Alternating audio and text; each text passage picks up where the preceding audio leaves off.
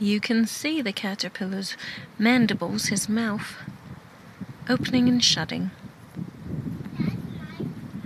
It's the first time one of these guys is hung upside down in the new cage that haven't been big enough yet to reach the lid.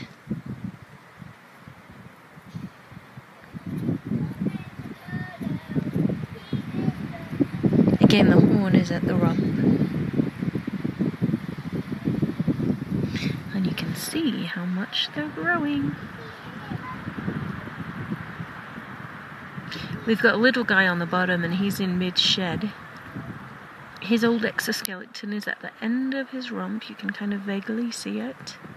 And there's a super long horn on the big guy in the back. We're letting him be outside and get a little bit of natural sunlight here today.